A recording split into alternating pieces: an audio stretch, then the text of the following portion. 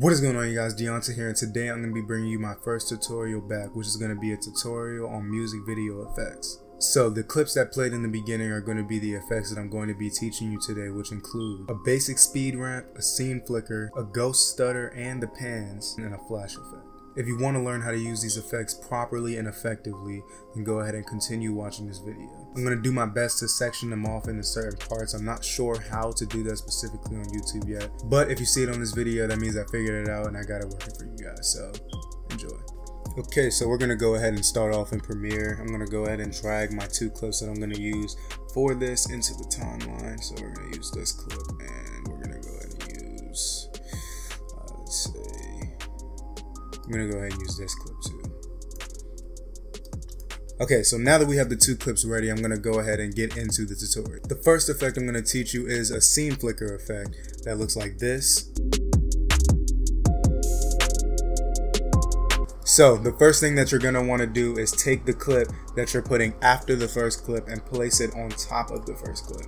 So then after that, you're going to want to hold shift and go to the end of the clip, and then hold shift and then hit the left arrow key or the right arrow key, depending on if you're scrubbing backwards or forwards. Every time that you click shift and your left arrow key, it's going to move back 5 frames. So when you click it twice, it's going to move back 10 frames, 3 times 15 frames, so on and so on. So after you move the 10 frames, you're going to want to split the clip in half and then delete the clip that whatever you have left. After that, you're going to want to go ahead and make a cut after every frame. So just right arrow key, cut, right arrow key, cut, right arrow key, cut. You're going to go ahead and keep on doing this until you have every part up until the end of your clip. Once you have the end of the 10 frames, you go ahead and bring this clip back down, and then you go ahead and delete every other clip that you have right here. One tip I do have for you guys for this effect is to make sure that the last frame that you have for this effect before it's over ends up being the first clip that you use, because if not, the effect will end early due to the fact that the last clip is the beginning of the next clip, if you can see what I'm talking about. So we're gonna go ahead and run it back and see what it looks like this.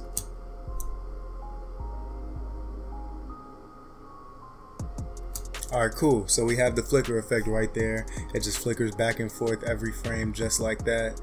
You can add effects to it if you want to, but this is just a basic effect. If you guys want me to do that, I'll gladly do it in another video.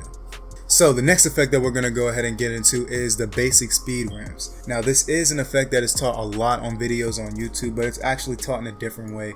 Usually the way they will teach you to do it is to left click and then show keyframes and then time remapping and then the speed, and you do it that way. But doing all of those keyframes takes up a lot of time for me personally, and sometimes it kind of messes with the flow of my not only my workflow but my actual video. Like, it will change the speed and will not bring it back, so it'll throw off the music syncing with the clip sometimes that I try to use it. So I actually just found another way that I can do it. So the way I do it is I cut the clip wherever it is that I want it to start slowing down at, and then I change the speed / duration to 50%.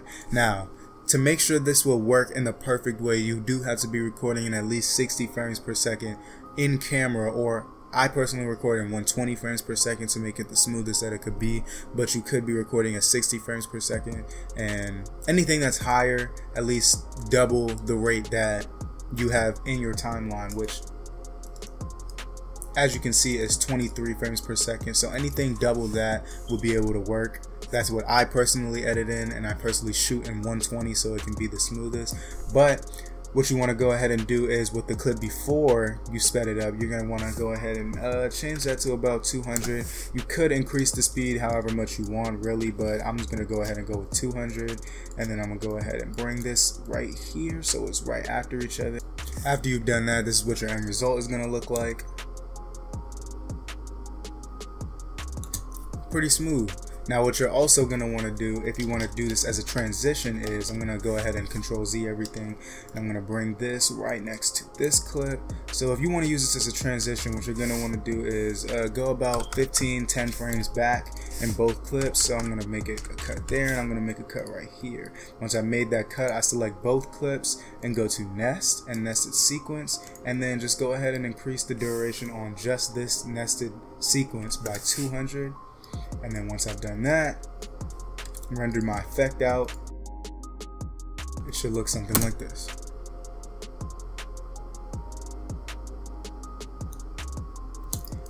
Okay, so as you can see, it incorporates both parts of the clip in there, but speeds it up for both ends, as you can see. That is a very quick and efficient way to do this. Some people find time revamping to be easier than what I just did, but this is the most effective way that I go about doing it, and yeah, it looks pretty good. It looks the exact same. It's kind of hard to see on this clip because he's like messing with his chain, but that's it for that transition. Now we're on to the next one. On to the next effect now, we're going to go ahead and go with the flash effect and flash transition. So with the flash effect, what you're going to want to do is just cut where you want the flash to be, which is most likely where a hi-hat in the song would be, the little sound, you feel me? You're going to want to cut your clip wherever that is. Go ahead and go into your effects and type in brightness and contrast. Drag that onto the clip that you cut, the other side of the clip that you cut. And you're going to want to go ahead and change the keyframe from 0 to 100 and then bring it back down. It doesn't really matter how far you do it. It all depends on where you want it to go, but for the sake of this tutorial, we're going to go about 15 seconds and then bring it back down to 0. So after that, it makes a little flash effect. But what you're going to want to do after that is actually go to your scaling and make the scaling, you can make the scale about 175, that's about what I do, and then go about 5 frames actually. Do not go the entire 15 frames or it will look a little, it'll take a little bit longer. So then you're going to want to go ahead and change the scale back to 100 and then see what your effect looks like after that. It should look something like this. So a little flash effect, a little pan along with it. So then another way to do this is actually through the transition that you can use, which would involve you bringing the clips over here. And then another fast way to do this is to skip about 5 frames this way, or I'm actually going to do 10 frames and then 10 frames this way, and then create another nested sequence right here. Then put the brightness and contrast on this clip. This way you're going to use the keyframes a little bit differently. You're going to want to go ahead and start at 0 with this keyframe, go to 10 keyframes ahead where the next clip would start at, then put 100, and then go ahead and change that back down to 0 at the end of the nested sequence, and it should look something like this. So you see a little flash effect. These are typically used at the hi-hats where the beat goes ahead and makes the noise, if you know what I'm talking about, and yeah. Alright, so up next we have the ghost stutter and the pans that I'm teaching you along with the ghost stutter. So to do this effect, what you're going to want to do is go ahead and go to your desired clip. I'm going to go ahead and cut it about right here probably. And then I'm going to go ahead and drag this over here and then go ahead and skip 5 frames up. Go ahead and cut it right there. And then what you're going to want to do is Control C. And then you're going to want to duplicate it 2 more times, right? And then bring these down. So now you have the same stuttering clip right here, and then it starts again. Okay, so what you're going to want to do after that is go ahead and with the 3 that you just made, go ahead and make a nested sequence. And then you're going to want to go ahead and copy the nested sequence and paste it above itself. So after you pasted it above yourself, you're going to want to go to the top clip and change the opacity to 50. After you change the opacity to 50, you're going to want to make a keyframe with the scaling.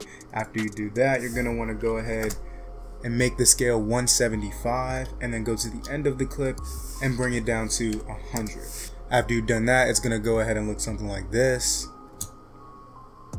Alright, so we have the actual like ghost effect done now. So now what you're going to want to do is after the next clip starts where the ghost effect ends at, you're going to want to go ahead and create another pan, a fast pan. You can start at 175, go about 5 frames above, and then go back to 100, and it should look something like this.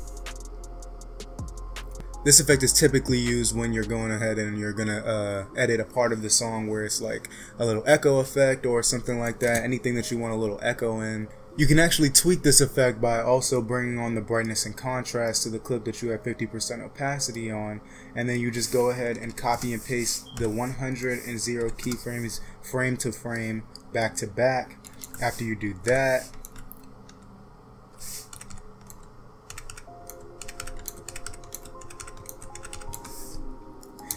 completely, it should look something like that and have a fast flicker effect just like that. It could cause a little pain to the eyes, but it's a cool effect, you know. So I'm gonna go ahead and add that to the list. So now we're gonna go on and move on to the last effect.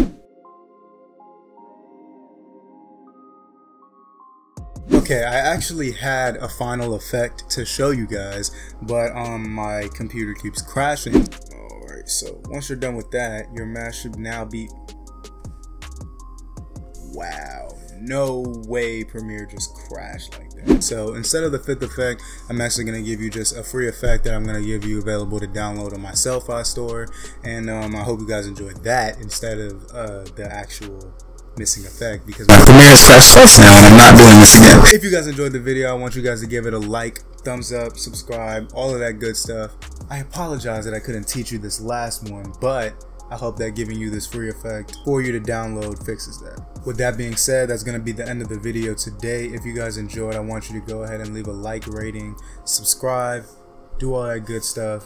Turn on the notification bell for the next time I upload a video just like this. More informative videos for directors just like me. And yeah, make sure you guys do all that good stuff. And yeah, that's the end of the video. Stay creative. Peace.